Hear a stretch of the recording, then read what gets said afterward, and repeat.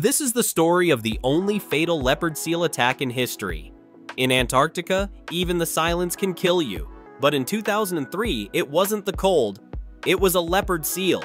Marine biologist Kirsty Brown was conducting research in icy waters when it appeared a 1,000-pound predator, silent, deadly. It grabbed her by the leg and dragged her 200 feet underwater. No warning, no escape. She drowned before rescuers could reach her. Leopard seals usually attack penguins, but this one targeted a human. Why?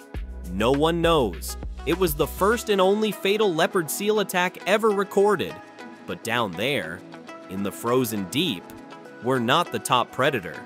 It happened in Antarctica, a place of stunning beauty and hidden dangers. This incident reminds us of the wild's unpredictable nature.